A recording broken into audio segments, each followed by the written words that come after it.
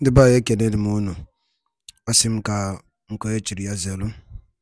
Asị m unu ụtụtụ ọma, efie ọma, mgbede ọma, site n'ebe isi wee na-esore anyị n'ụbọchị nke taa na Eastern News 24. Anyị si na ọ ya dịrị onye ọbụla na mma ka bụ ndị na-esore anyị n'elu akwụkwọ n'ihe anyị na-eme dị iche iche. N'ụbọchị nke taa anyị si na ọ ya dịrị anyị Igbo na mma, na anyị adị ka echi na echi ede agwụ agwụ.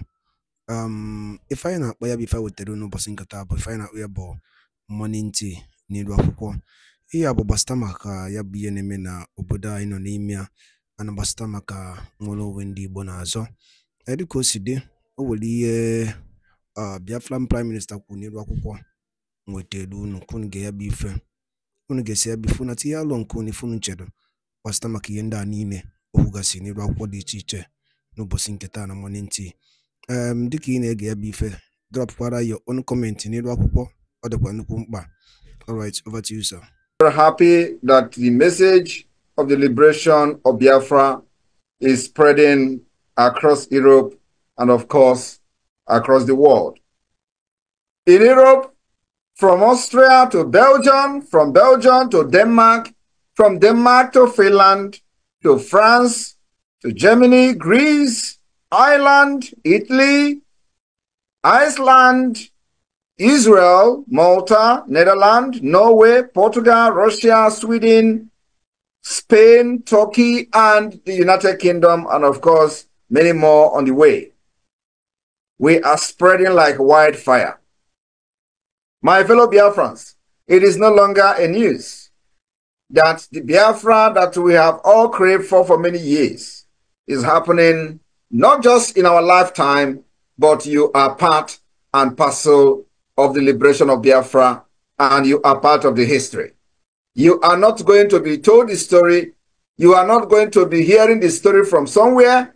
It's just that you are part and parcel of this history I'm making today.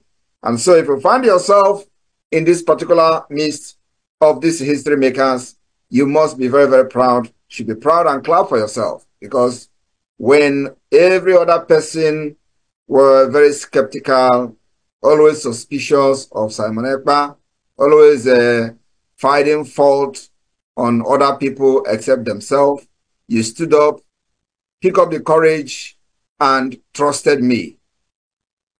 And this is where we are today. So you don't know what you have done to yourself, but in the next 10 years, you will know that the decision you've made in 2021 or 22, or whenever you join, or 23, was actually the right decision that is shaping the history and the future of Biafra. When we started, Mazi Nnamdi Kanu was kidnapped and extraordinary rendition to Nigeria from Kenya. I told Biafrans that Nigeria has made the worst mistake in the history of Nigeria. And then, nobody knew what was actually coming. We started to pick the broken particles, one after the other. We picked the particles they broke after the kidnap from Kenya. We were bringing them together to form what you see today happening. How many of you have watched most of these sci-fi movies, where like the movie of Schwarzenegger or so, where the iron machine will be melting, and where you shoot at the machine, the policeman, the man will scatter, the gun will scatter the man, and then you need to come together, after melting, and then come back to life. That was actually what had happened in the Biafra struggle. When Mazi Nnamdi Kanu was kidnapped, the Nigeria government was bragging, and they were making press release, press conference, how Biafra has been crushed. I was watching and observing. And of course, because the people that we are dealing with, both in Nigeria and those that were in Afrobi Nigeria, many of them were demons. I mean, demons is really demons. They started to go and do consultations to find out who Simon Ekpa is. And each time they make consultation, They always tell them, that guy is real. He's real. You need to stop him. You will need to stop him. And that was how the attack against me started. And the only reason was to stop somebody who is actually genuine, because they were never genuine. So I promised Biafrans that we are going to bring our freedom from diaspora. Many people still did not understand. Even many of you today who are here did not understand what I meant by that. That we will bring our freedom from diaspora. Because if you do not know where the rain starts to beat you, or how did they say it, you will never, know how rain is going to stop or where it is going to end. So what we did was to, first of all, study the situation of Nigeria, study how we can deal with these monsters and demons in the name of entity called Nigeria. And after solving the mathematics, we got the answer. We also know how to solve the mathematics. It's very, very easy. We went to work. Begin to gather all these particles together, which is some of you that are here today, you form major part of the particles. So Nigeria thought that the way it was designed, that they have made everybody poor, that nobody can ever rise again to challenge the entity terrorist state called Nigeria. And the least expected place was Biafra. The least expected region that could ever rise up to fight Nigeria is Biafra. Nobody believed today, then, that Biafra will pick up arms to defend themselves. They never believed. In fact, nobody ever believed that the situation, Nigeria thought they have actually conquered everything that, when you talk as a Biafran, they tell you about your business. They tell you about your properties. They tell you how are you going to eat. So Nigeria government has actually destroyed the future of an average Biafran. Not only an average Biafran, they have destroyed the future of those who even believe in Nigeria. What did we do? We noticed that that is the only weapon they have against us. And we went to work. We start reshaping the mind of our people. And what do they call it? They say brainwash. How will you not be happy if somebody brainwash you to be strong? How will you not be happy when somebody brainwash you to stand against your oppressor? Everybody will be very happy with that kind of brainwashing. But the elite, those enablers are never happy with the way that every Biafran has actually waken up. The same people who, during the COVID-19, they gathered all the palliative and locked it up. Another region was enjoying palliative from the government, but none, not even one bag of rice were shared to the Biafra people. In fact, the minister, a woman that was in charge of the palliative then, even openly in public, said that the Biafra people will never receive any palliative. It is on record and the videos are there. That their people are living abroad. And so they receive money from their relatives. But not everybody in Biafra land have relatives abroad. But that was the conclusion of a Nigeria state over a people that they have refused to let go. So, after all this, everybody will relax.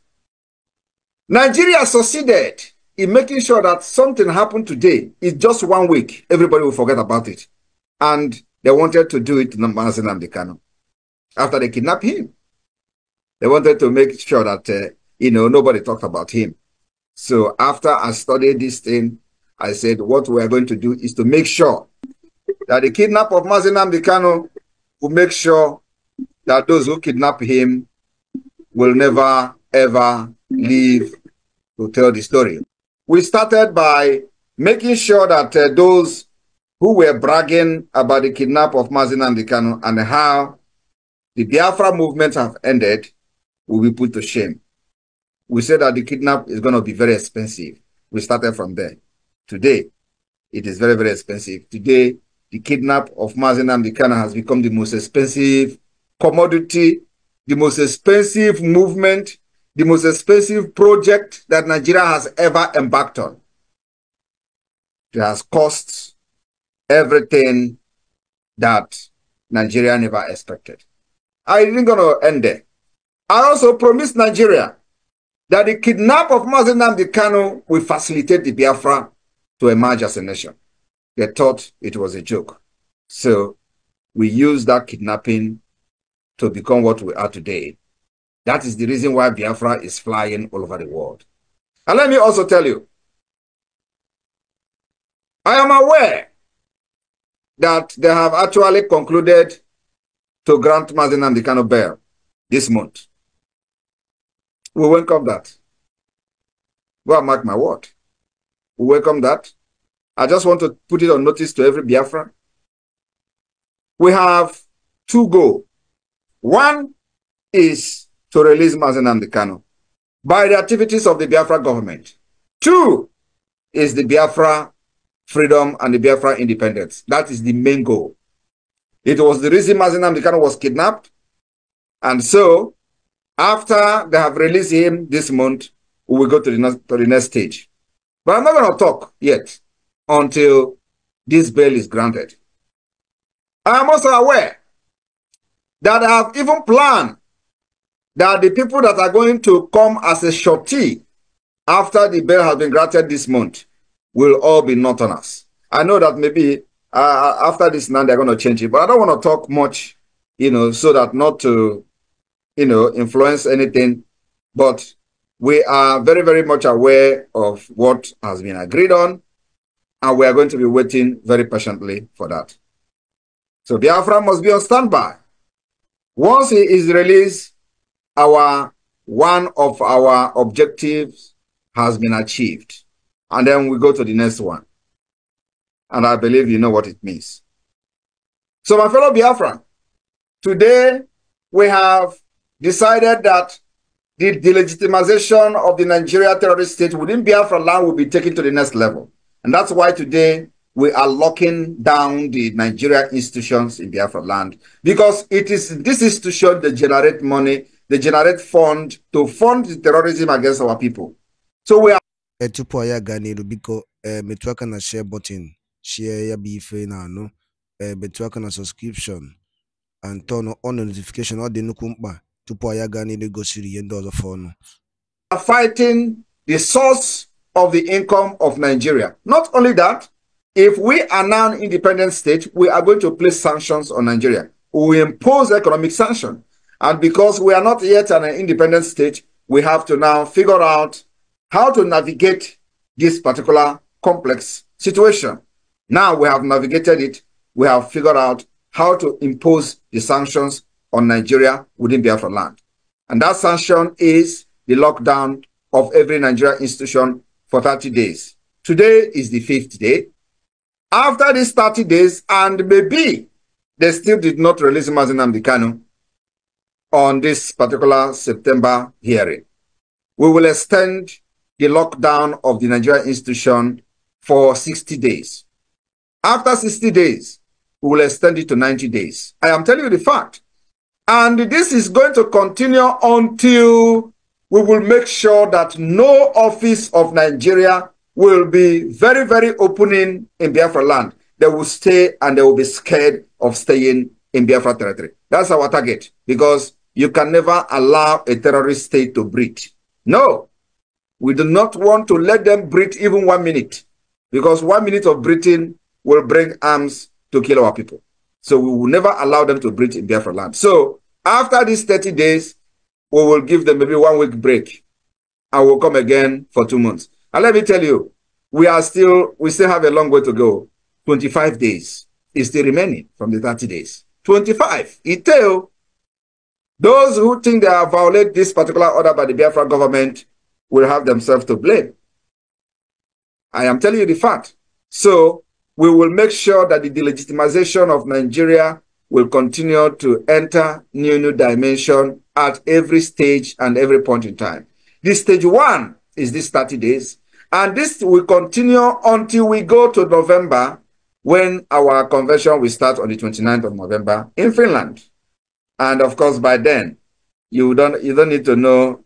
I don't need to tell you what will be happening in Nigeria, because you know now they have seen the green light and they are running up and down, consulting with the European Union, consulting with whatever they are consulting with, and all that. They even agreed and have paid one country heavily to hack into my account. And the country actually collected the money to hack my phone, to hack my X account, to hack my email. And I tell them that I am in Finland, a nation of innovation and technology. If you can hack my phone and hack my email and hack my X account, then I know that Nigeria have actually done very well. That will never happen. So, but I'm aware that that is the plan, and they have paid money this week, last week, and we're waiting for them. So my fellow Biafrans, we are going. I just want to encourage all of you, stay very strong, do not panic. We have beaten Nigeria hands down. Nigeria can never rise again. And just like the pronouncement has been given, Nigeria is nosediving and have nosedived. Nigeria is a collapsed country, is a failed state. It has met every requirement as a failed state. I don't understand whether many of us actually know what failed state is all about.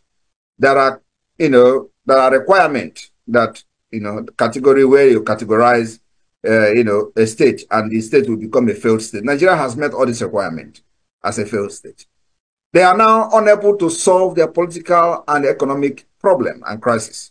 And the Biafra government is providing a solution to that.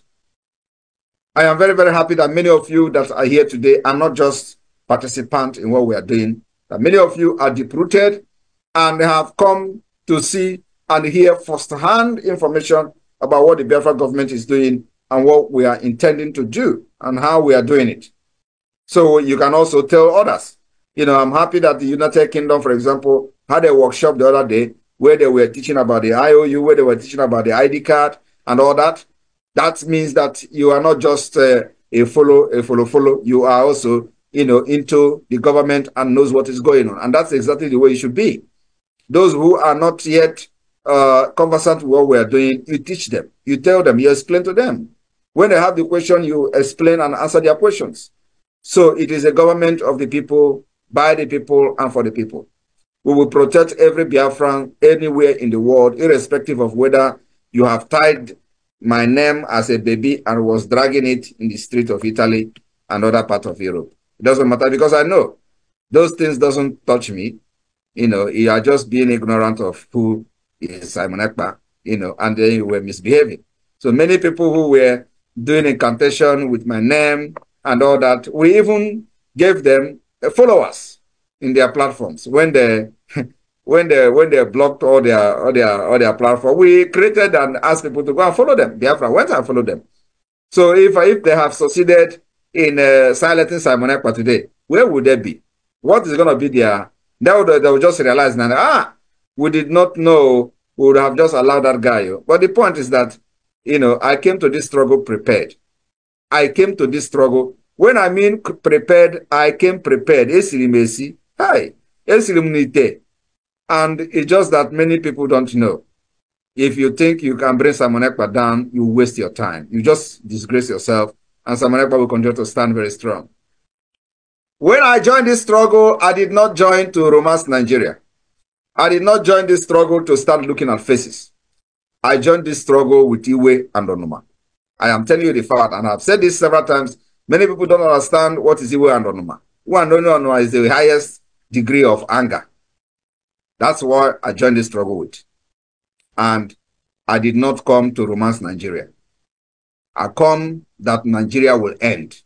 I come that there will end the Usman Danfodio legacy. That legacy that every time they will be talking about Usman Danfodio, you would think that Usman Danfodio, manufactured the aeroplane. You would think that Usman Danfodio manufactured a car. Or he invented one inhaler machine or something like that. No. Usman Danfodio have a legacy for killing northern Nigeria, for killing Hausas, conquering them. and turn them into what you see today outside Fulani. That is the legacy that Usman Danfodio brought to northern Nigeria. And today, they have Usman Danfodio University. They are using him as, that is what they continue that particular legacy. That is the reason why the Fulanis are killing innocent Christians in the northern Nigeria and the Middle Belt. It is to continue the Usman Danfodio legacy. And I am here to end it. I will end it. The end of Usman Danfodio legacy will start from this year. Because what I am telling you, go and mark it. It will start from December 2nd. Once we exit Nigeria, that legacy is gone. Completely gone. Because they will not have any other place to conquer. Is it us that you are going to cross our border to come and start saying you want to conquer Biafra? We did not conquer us when we were in Nigeria. It's not going to be possible. Another thing is that Biafras have seen that we have a map. That map has not been disputed by anybody. That is to show you how far we have gone. I am still waiting for the intellectuals, as our leader used to call them, to come and debate or dispute the map of Biafra. And we have administrators, every person have voted in all these 40 states. It is not, nobody is disputing it. And that should be, and I know that that is what is actually worrying these people. Because how did this guy come up with map? I did not come up with any map. The people themselves were the one who have, presented their map to Biafra government, and we did not impose any map on anybody. That is the good thing about consultation and, of course, using a true democratic process to liberate the people. That's what we have done. And that is exactly what the multidimensional approach means. Exploring every approach, every possibilities from every context, from every, from every solution that you can think of. And that's why we are using this multidimensional approach, the political approach, diplomatic approach, and armed struggle approach. When they hear armed struggle, you want to carry arm against Nigeria, where are they today? When we started, all of you, when we started, where do you have the arms? Where is the money? What is happening today? And we are just started. That's why I told them, you can never defeat this army of Biafra. Never. Not in this generation, not in generation to come. Not what Ojukwu and the Biafra army did in the 67 we were doing. We have learned our lesson. We dictate how we're going to fight you, and we are fighting you the way we want. And there is nothing you can do to change the tactics of this fight. That is one thing I trust about the Biafra Defense Forces. Well grounded in what we are doing. When instruction is given, they know exactly what to do. So you can never defeat us this time around. We will fight you until, even if it is one person that is remaining, not from the Biafra side, though, because we can never remain. It can never go bad that we are going to fight until we remain one. Never. But you see, Nigeria terrorist forces, we will fight them until they remain one. And that one will be buried alive. Thank you very much. Biafra will come. You either allow us to go in peace, or you are going to remain pieces and Biafra will still go. And you see this thing we are asking now, that you must recognize the Biafra referendum. It is going to end in the round table when the stupid and foolish ones have died in Biafra land. Because many of those soldiers, those terrorists they are sending, they are going to die, all of them in Biafra land. You cannot just come to kill us and we watch you and fold our arms to watch you kill our women and children. It's not possible. So you will die in Biafra and your spirit will never be alive to witness the round table discussion of how they are going to accept the referendum of Biafra and how Biafra will come. Because it is going to come and it is going to happen. Everything happening today will end up in a round table. And we have prepared for that. I am telling you. We have given an offer, very reasonable offer, engage Finland to come as a mediator. That offer is on the table. We have also offered them even flight ticket and hotel to come and be an observer for the Biafra's convention in Finland. Since they say that Simon Ekpa is unreachable, it's an opportunity for them to come. That offer has been given. It shows that somebody is reasonable. And the only people that are reasonable is the Biafra government, not the Nigeria. Because they feel that they are untouched. They feel that they cannot talk to anybody. They feel that they can use gun and bullet to suppress us like they do to every other thing that try to rise in Nigeria. And I'm telling them today that with the gun and the barrels of the gun, you can never defeat us. The more you bring gun, the more stubborn and the more strong we become. I am telling you the fact. So you can never defeat us. But you see, after the foolish people have died, the remaining one will still come to the table, and we are going to discuss the partition of Nigeria and Biafra. Thank you very much. May God bless all of you in Europe.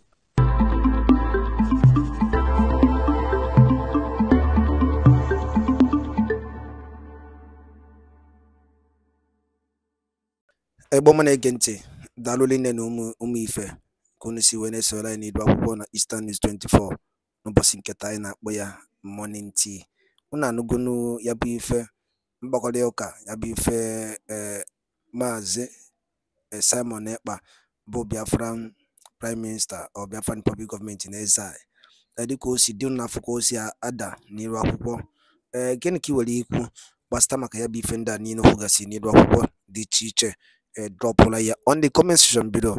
Ọzọ dịkwa ka ibe ya bụ na nke a bụ ụbọchị izizi gị na-esonyere anyị n'iru akwụkwọ, onye na-afụ ya bụ ihe onyonyo anyị kaba alụ ka ị like ya and turn on notification, share kwe ka o wetakwa ndị ọzọ ụmụnne anyị dị n'ebe dị iche iche aka. Daalụ nne na Igbo ọma na-ege ntị. Oge na-adịrị anya onye ndu ya pụta na n'ụlọ mkpọrọ. Ka emesịanụ ụmụnne m.